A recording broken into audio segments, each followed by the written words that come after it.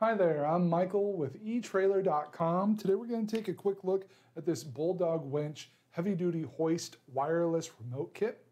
This is going to allow you to operate your hoist without having to use the wired remote that came included with your hoist.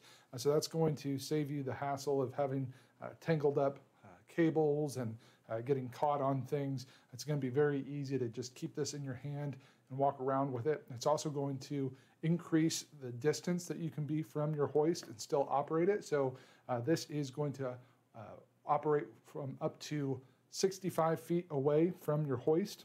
So it's going to be very convenient for you, gives you a wider range of use. This is going to work for your Bulldog Winch heavy-duty hoists, the two-part numbers that you see on the screen there. And the reason it's so specific of a fit is because this is going to plug right in place of your original wired remote.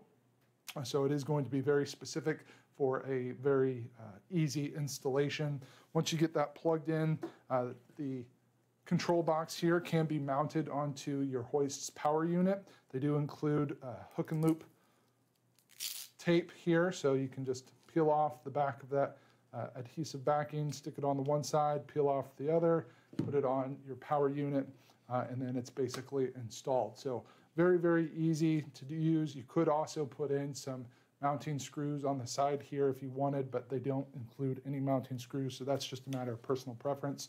But once you get that all installed, you'll be able to use the remote. You'll have your in and out buttons here that will retract and deploy your cable on your hoist.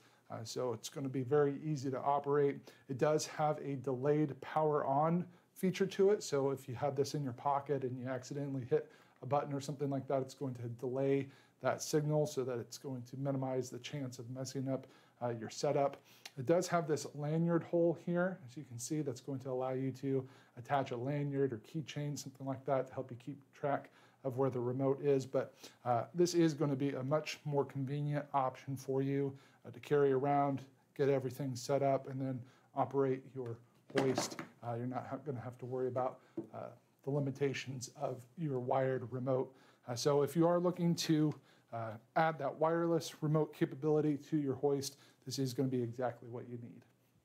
That completes our look for today. Again, I'm Michael with etrailer.com. Thanks for watching.